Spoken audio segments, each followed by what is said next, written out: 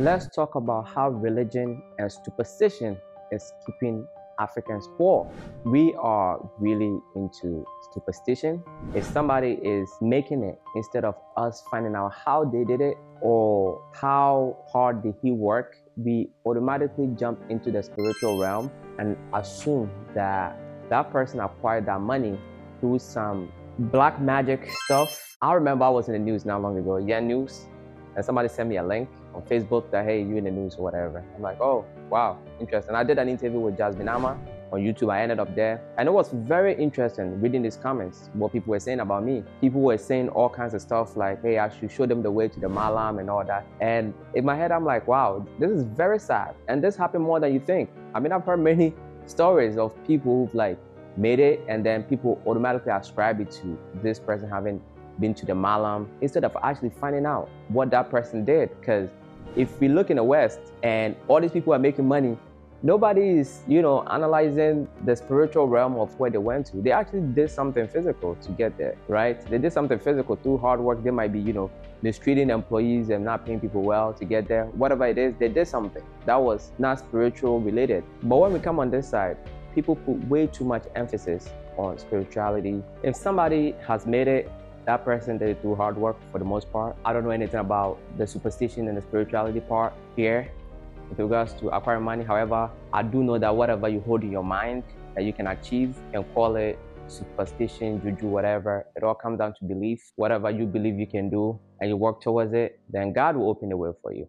And that brings me to religion. People have given away their powers to the churches in Africa, unfortunately. People are brainwashed and indoctrinated to the point where pastors could step on people's belly so that they can give birth.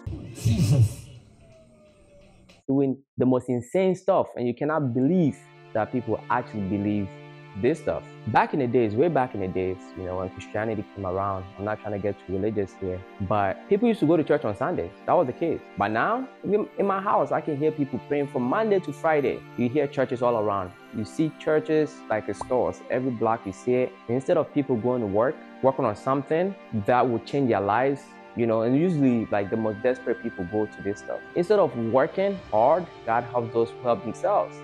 And in the Bible, God was busy creating the universe the first 6 days and the rest of the seventh day. Hence, we're going to church on the seventh day, which was a Sunday, and was always the case. And now people are going to church basically like it's work every day. It's very sad. Bring your last cities or dollars and God will reward you more, as the saying goes. I have tried my best to decipher this, and I cannot wrap my mind around how people could be so blinded by raw facts and data. And also looking back. So back in the days, you used to go to church on a Sunday. That's what it was. So does that mean like everybody back then is going to hell because they weren't going to church on Tuesdays and Mondays and Wednesdays? And people were working hard. People did not go to the church and abdicated all their responsibility to the pastor.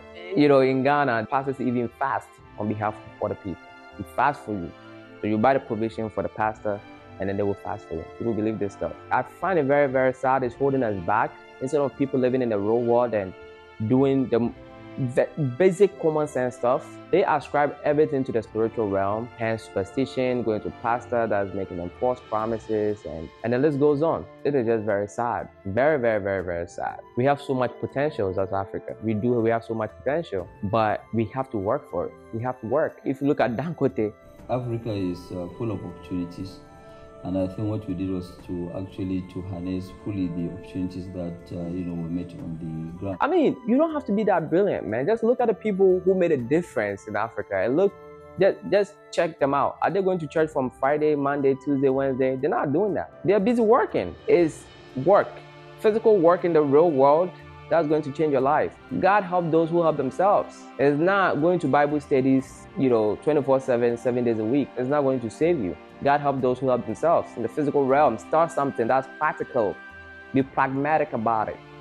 Have a plan and work towards something, and God will reward you accordingly. So it is a huge problem here. It's a huge business. I want to live long and do good for the world.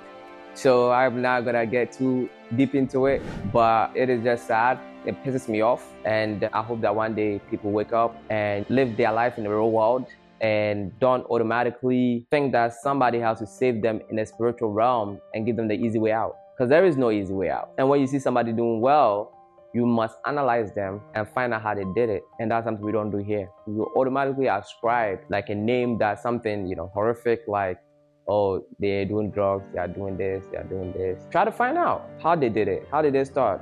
The Casa Purple guy, he started his entire company from Susu, small amount of money, like $1,000 back then, if that. And that guy is fabulously rich today. And he did all of that through hard work and time. That's what we don't have now. Now, because of social media, which is also affecting us in Africa, people don't have time. And when you're building a business, which is what you need in Africa because nobody's going to pay you well here, it takes time.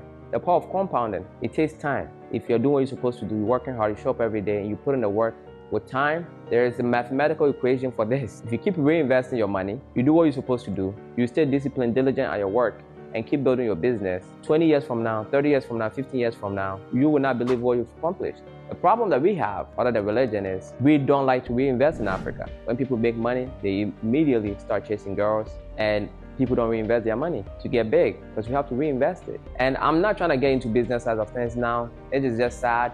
You got to work hard. You got to understand the economy that you're in. God helps those who help themselves. Be wise. I hope you wake up and join us in the real world. This concludes the video, why superstition and religion is keeping Africans poor. If you've not subscribed to the channel already, kindly do so. Like this video as it helps with the algorithm. Comment, let me know what you think. And until next time, my friends, legendary. Peace.